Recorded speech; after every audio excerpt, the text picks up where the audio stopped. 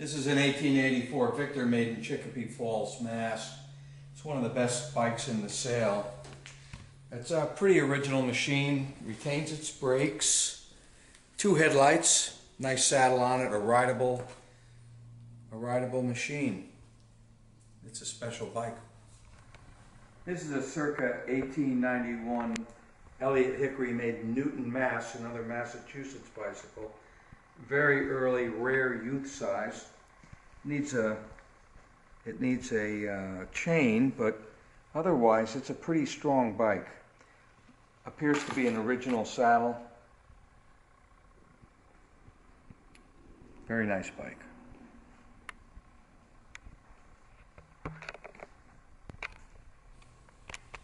This machine is one of the rarest machines in the sale. It's the first Connecticut bone shaker that we've ever sold.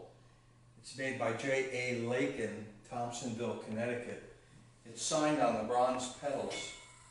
And I know that Lakin is listed in Connecticut as being in Thompsonville and later became a jeweler, as far as we know. It has very unusual brakes. It's step brakes here. Normally you twist the handlebars to use the brakes, and this is an extraordinary design. And very historic, because it's the only one I know from Connecticut.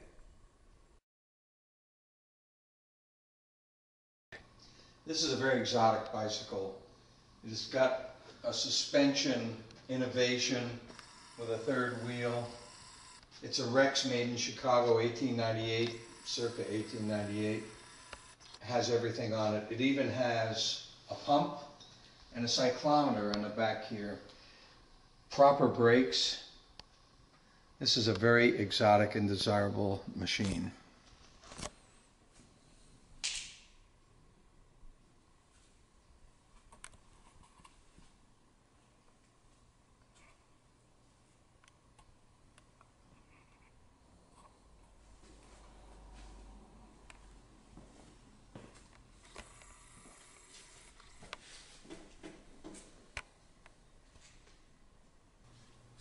(1898) Brightwood made in New York with a wooden frame.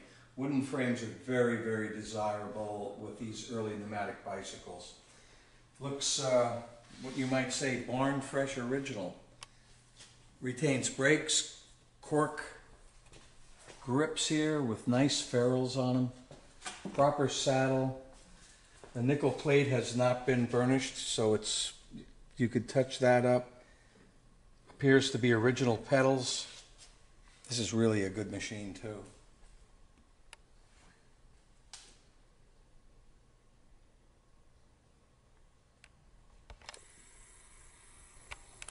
As far as I'm concerned, this is the most important object that we've sold out of the Bergwart Museum. This is out of Ignat Schwinn's office, 1898. It was in the Schwinn family bicycle collection that was sold in Chicago by Leslie Hyman. This was upstairs behind a bunch of nondescript frames when they sold it. And the guy that got this really made a score, because this is an item that you just won't see another one. That's it. And we hope this does very well and ends up in a good place. It's going to be a most treasured item, I would think, out of this sale. Very hard to estimate. The sky's the limit with this item. Okay. This is an 1898 wooden frame. We have a few of them in the sale, a couple of them in the sale. And it's the Ligna, made in Chicago by Frank McVeigh Company. Excellent example. Nickel plating on the gussets. Wonderful condition. Really a high-end bike. Proper saddle, proper handlebars. Really a desirable machine.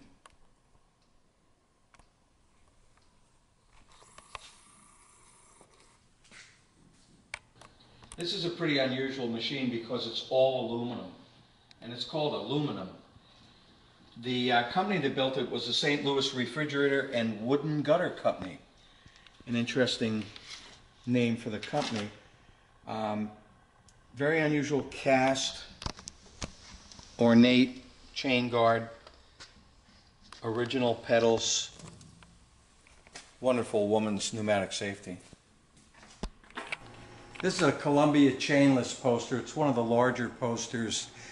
It's from Hartford, and the artist is A. Romes. It's printed by J. Ottman Litho Company in the Puck Building in New York. There was just an article in the Times about the Puck Building there. Good condition, and it's never been stamped for a dealer. There's a blank space, so it's a great poster, right out of the museum. This appears to be a late 19th century railroad velocipede. Very unusual machine. Of course, we have new woodwork here, but this is all period woodwork in old red color, and you know, it's an interesting item. It has to go to a museum, I would think. I can't imagine anybody putting this in their living room, but it's one of those things that Carl covered all history of bicycles. In this sale, you'll see a lot of New York State and New York City bicycle brands. He was an avid collector of New York material. This is a very rare bike. It's the first chain drive in America. They copied the Kangaroo from Coventry in England. And this is a Pope bike. I think this is probably one of the rarer high wheels, one of the rarer bikes in the sale, but definitely the rarest high wheel. First one I've ever seen.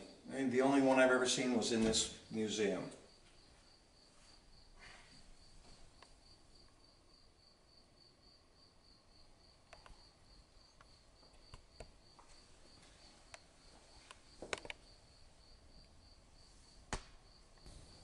This is a 1950s Hopalong Cassidy by Rollfast.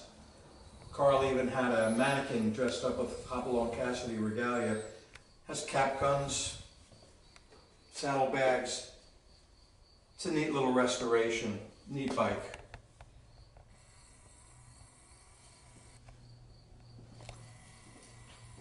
This is as high a quality Pierce as you'll find. Front leaf suspension. It's got the hygienic rear spring, shaft drive, and it's called the Pan American model. It's nickel plated.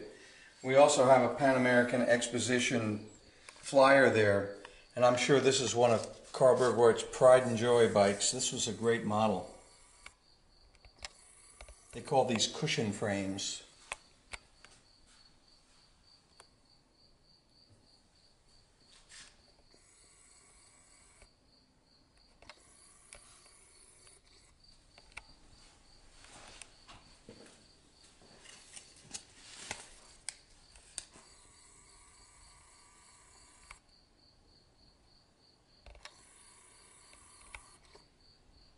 Okay.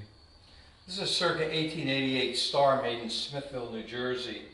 It has a very unusual ratchet drive with a leather strap. You push down and then it returns. Push down, returns. These were called safety high wheels. If you hit a stone with a high wheel bike, you went over the handlebars, did a header. These prevented headers. And they were pretty comfortable to ride. But it's a tough bike to get on and off of.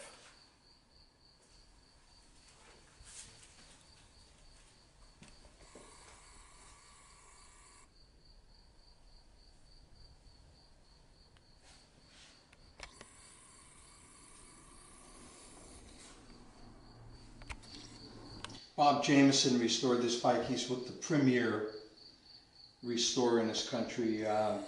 What a job. This is a stunning example. It's a Paragon, and great suspension, wonderful lines with this bike. It's just it's a 10. It's just a wonderful bike.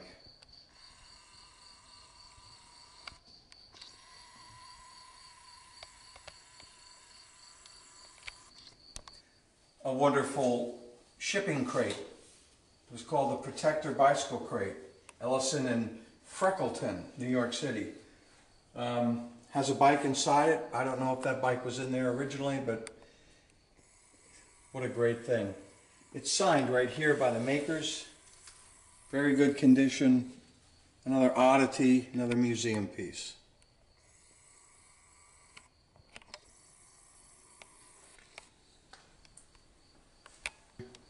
an iconic Schwinn Black Phantom, and it's on a store display so the child can get up on it and ride.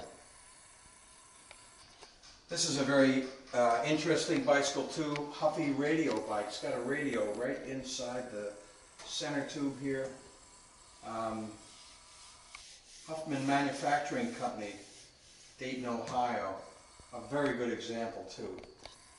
Along with an original poster for this bike. So you can, whoever buys it should buy that too. That's a good combination right there. A rare bike too.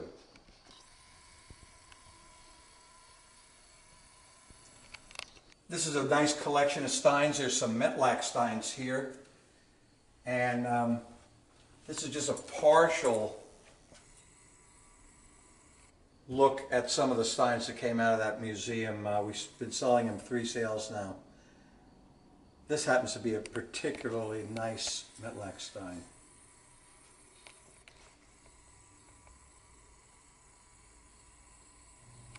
This showcase is just full of great memorabilia. These are easels, mirrors, or photographs went behind them. Mary Gregory style glass, bottles with embossed high wheels on them. These are old cast bells, tin types with cyclists. Down here we have some straight razors, and they're all engraved with bicycle logos. Printing blocks, name badges. These are a real big-time collectible for the bicycling hobby. License plates. Everybody likes those license plates. Pinback buttons, tools. Something for everybody at this sale, I would say.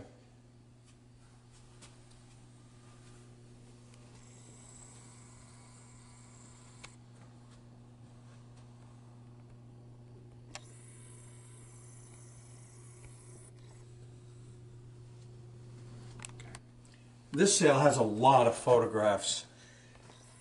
We have a group family here shot with high wheels. There's a factory shot here. Here's a famous shot. The guy's doing a header and landing on his face. Plenty of postcards and catalogs. Ephemeral items are very important to save for historical content. There's a lot of medals. Racing medals. These are stereo cards, a whole collection of stereo cards to sell as one lot.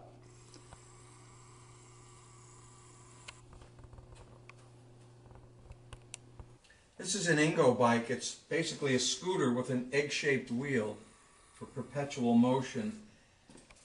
Pretty interesting. There's factory promotional stuff here. A picture of Victor McLaughlin, the actors. I remember him from Gunga Din. Helen Morgan. Pretty cool. Amos and Andy. This is a very unusual bike and a lot of fun to ride.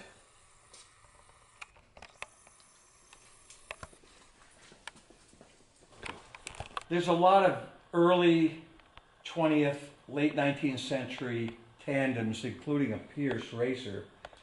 And they're all up against this wall. Some of them in as-is condition, some of them need a little restoration, some of them are ready to go. Okay. These are new old stock bicycles in the crates. They're not very old, they're mostly reproduction bikes. But they are very collectible and they're great if you do rides. They're in here, they've never been out. This is an Alano, which is a ratchet drive. Columbia's. This is a Coca-Cola bike right here. In the back here, Huffy made. This is a red Phantom, 1950s red Phantom. We also have a black Phantom and a green Phantom. One of the more iconic balloon tire bicycles.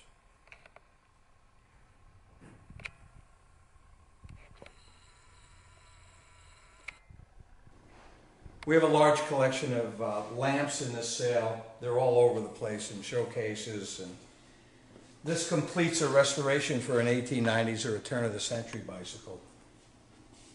Up here is from an old Schwinn store. Has a 5-speed demonstrator for the shifter.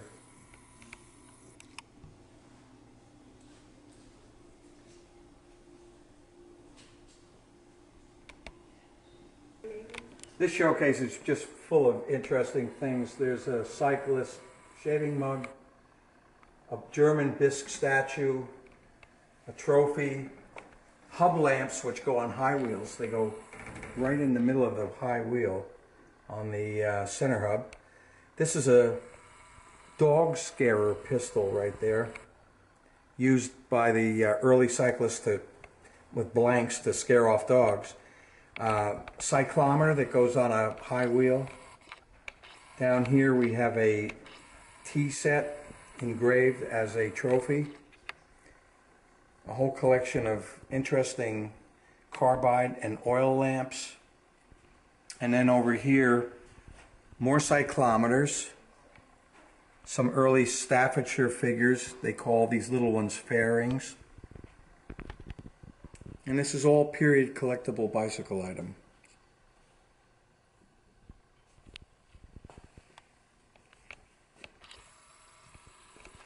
Okay. This is a very interesting cycling scrapbook. Turn of the century racers. Some of them are identified. These are 6-day racers, probably Madison Square Garden.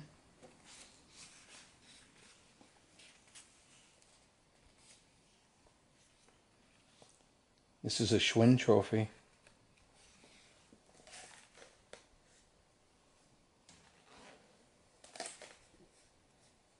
Ignaz Schwinn. This trophy was sold in Chicago at the Schwinn family sale.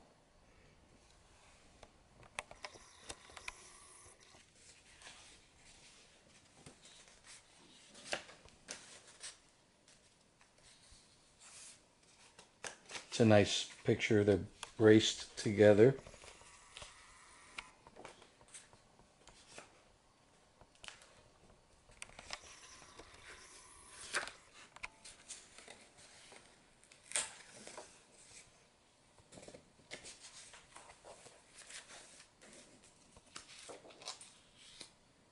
Nice crash scene.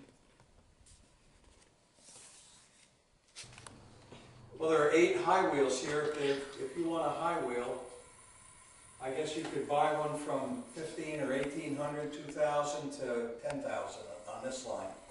So I guess there's one for every pocketbook if you're a serious buyer for high wheels. The Monarch Silver King's a pretty interesting bike. This is a BSA, Birmingham Small Arms. A Black Phantom.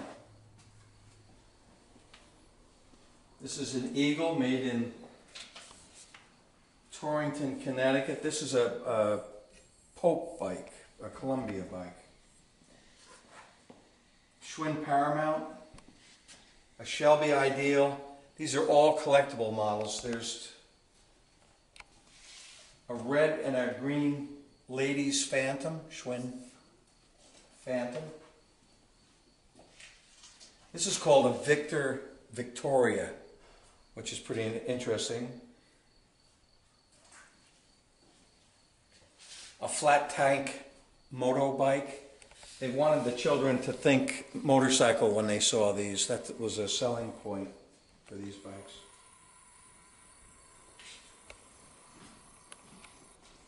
Nice Columbia. This is the modern middleweight period here. A Roadmaster Jet Pilot. These are becoming very collectible.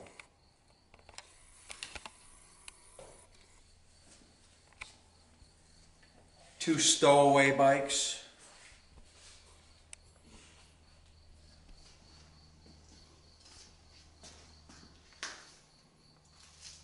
This is a Roadmaster Ladies original paint. Pretty original bike.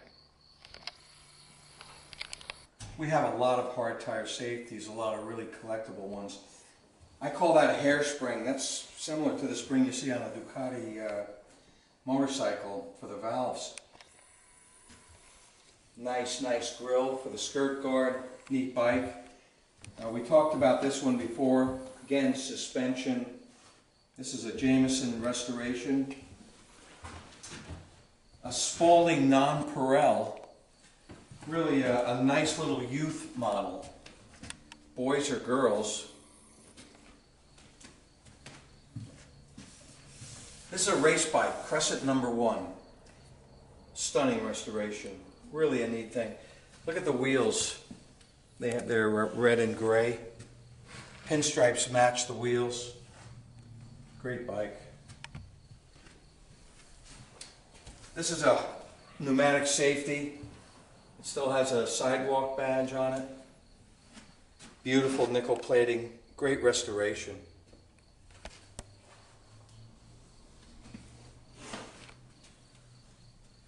This is a Hartford Cycle Company. Pope had some empire. Look at that. We've had these before. This is a little stained, but that can be taken out. That can be restored. And again, this is a youth hard tire safety. Very, very hard to find model. We don't get too many of these.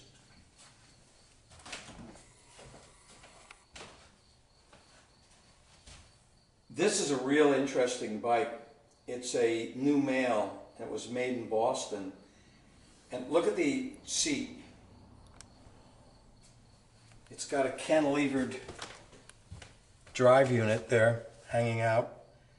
But that's an interesting saddle, isn't it?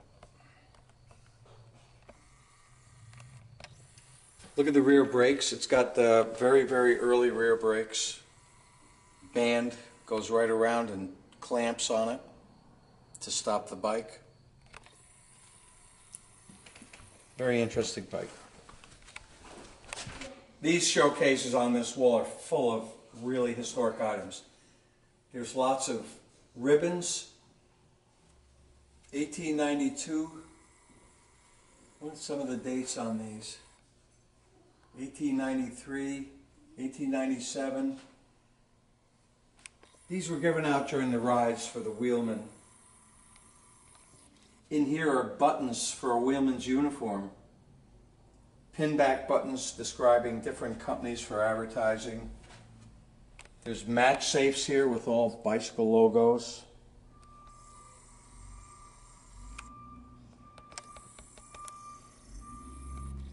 Here's a necktie box made out of celluloid with bicycle logos on it.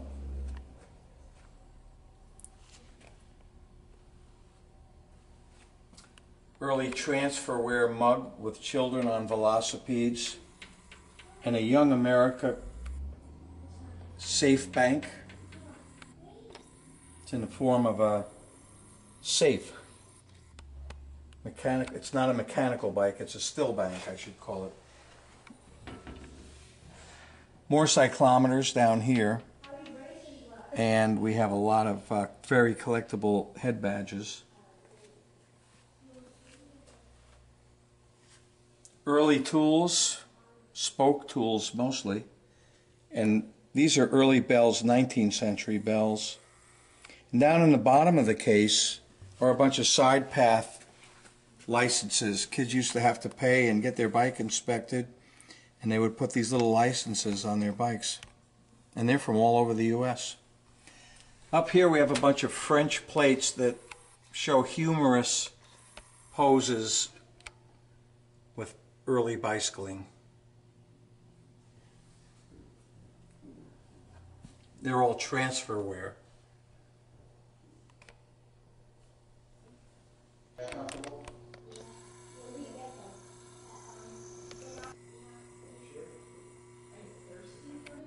Yeah, you get thirsty because you're not water.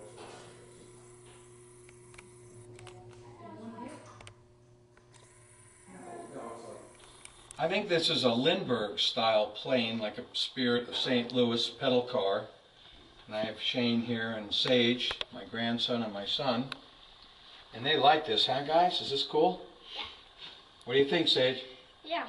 Very cool. Got a mannequin dressed up in a bomber jacket. I think we have something for everybody here. Hello. Hello there. Hey.